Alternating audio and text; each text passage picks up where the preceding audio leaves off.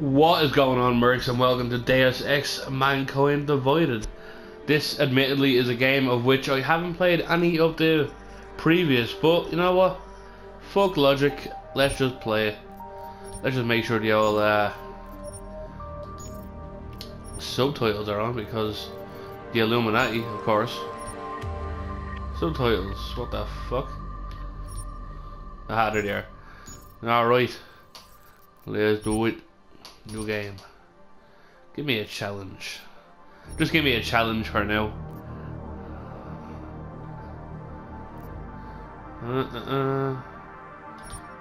There we go. Do the recap video? Yeah, go on. Year was 2027. Couldn't hurt. Advances in biotechnology were helping people improve their physical and mental abilities to an amazing degree. Provided, of course, they had enough money. A new breed of people was emerging. Half human, half machine.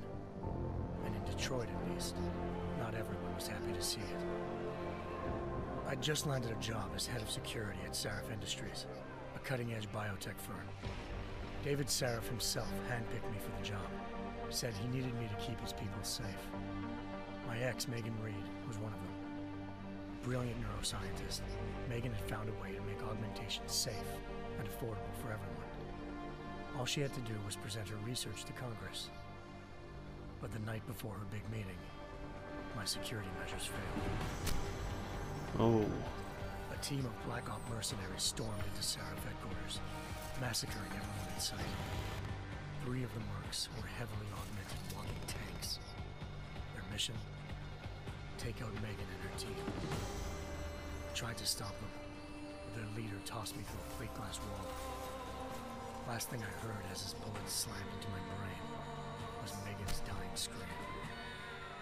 I should have died with her. Only I didn't. High-end military-grade enhancements saved my life. The best augmentation Sarif's money could buy. Took me half a year to get a feel for her. Should have taken longer. But 6 months into my recovery, Sarif Industries was attacked again. This time, by a radical group of pro-human purists. Violent, militant, and fanatically opposed to human augmentation. They claimed to be members of Humanity Front, a non-profit organization that wanted the UN to limit biotechnology research.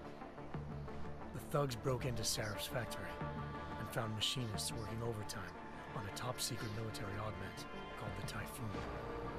Sarif sent me to retrieve it. And when I did, I found one of the so-called purists next to it, wired with cerebral implants, trying to download its classified specs. Obviously, something more was going on. The Aug killed himself before I could question him. Sarif ordered me to dig deeper, so with the help of Frank Pritchard, Sarif's head of cybersecurity, I did. Turns out a second hacker had been controlling the Aug's actions from somewhere off-site. Pritchard and I tracked his signal to a secret FEMA internment camp in Detroit. The Black Op mercenaries were there. The same mercs who'd left me for dead 6 months before. Figured they'd try again when they saw me. Wasn't so easy for them this time. They took out the tank named Barrett. Even got him to give me a new lead. A penthouse apartment in China.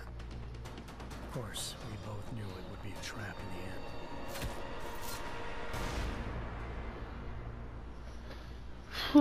Fucking hell. Hengsha Island, China. Home to a city so crowded, they had to build a second city on top of it.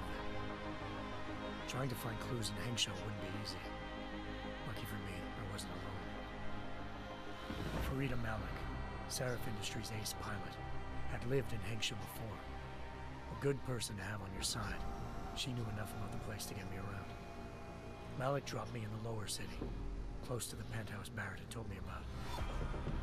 Bell Tower Associates, a private security firm under contract to the Chinese government, had agents tossing the suite when I arrived. Just not as easy as I'd been expecting. Oops. Turns Breaking out shit. there was a criminal hacker named Van Bruggen. The same hacker who'd been remotely controlling the Aug in Sarif's factory. Van Bruggen's panicked decision to force the man to commit suicide had been a mistake. Now his mercenary partners were gunning for him. Locating Van Bruggen meant playing nice with the triads, anxious organized crime lords. They had the hacker holed up inside a low-rent capsule hotel. By the time I found him, Van Bruggen had no qualms giving up the woman who hired him. Zhao Yunru, president of the Taiyang Medical Corporation. According to Van Bruggen, Zhao wanted to monopolize the augmentation industry and had hired Black Op mercenaries to destabilize her competition. Seraph Industries was at the top of her list. To prove this, I needed to get inside TYM and grab a surveillance hologram off a server. I suspected Van Bruggen was hiding something when he told me this, but nothing could have prepared me for what I saw. Megan wasn't dead. She and her 4 best researchers had been kidnapped, spirited away somewhere while their kidnappers made it look like they were dead. Desperate to learn more, I confronted Zhao in her penthouse. She claimed to be a pawn in a bigger plan, and hinted at a group so powerful it controlled global interests at a whim. Then she slipped into a panic room and hit the alarm, forcing me to make a very quick exit. I figured Zhao was lying, but part of her confession made sense. David Seraph had been worried about his people. So worried, he'd required all of them to have subdermal locator devices surgically implanted. The GPOs would have been broadcasting the day of the attack. But Zhao sent a single call to Picus, the world's leader in global 24-hour satellite news, and turned those signals off. I needed to fly to Picus headquarters in Montreal if I wanted to learn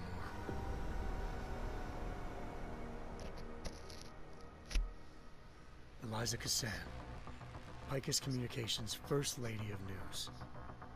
Malik thought I was reaching when I told her Eliza was involved in this. The world's most famous news anchor, working with a mercenary hit squad. But when I confronted Cassan in her office, she freely admitted to jamming Detroit's satellites the night Megan's team had been taken.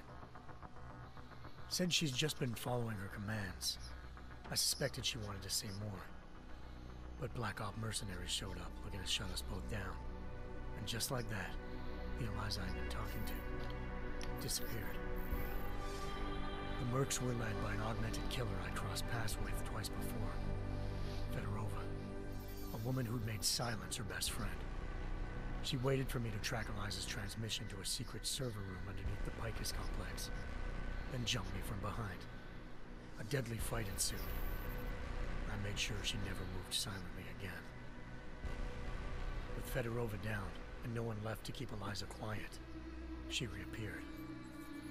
Turns out Picus's First Lady of News wasn't a lady at all. She was a sophisticated AI program, engineered to monitor data streams and control what people believed.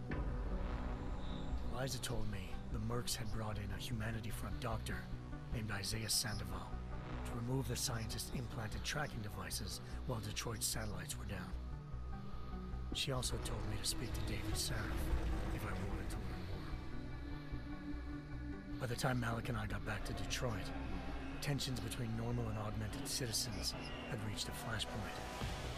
Riots were breaking out in several cities, and the UN was being urged to intervene. Seraph was trying hard to convince Hugh Darrow, the inventor-turned-philanthropist who'd once been a leading proponent of enhancement technologies, to help stop a possible regulatory vote. Seraph had a lot riding on Darrow. Megan's discovery would have given millions of people the chance to evolve beyond their normal human abilities, and at the same time catapulted Seraph Industries to the top of the Fortune 500. According to Seraph, Megan's kidnappers knew this, and didn't want people evolving unless they controlled how it was done. He called his enemies Illuminati, and urged me to keep searching. Determined to do so, I tracked down Sandoval via America's most outspoken augmentation opponent, Bill Taggart, Sandoval's boss and founder of Humanity Front. Sandoval admitted to operating on Megan's team when I confronted him, but said he hadn't removed their GPLs. He'd merely switched them to a different frequency. Pritchard was able to trace one of the signals to China. Malik and I immediately took off in pursuit. Unfortunately, the Illuminati were one step ahead.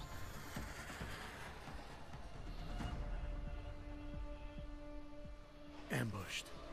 Shot out of the sky by Bell Tower Associates, seconds after entering Hengsha's airspace. Malik's piloting skills saved me. After a tense and bitter struggle, I escaped into Lower Hengsha.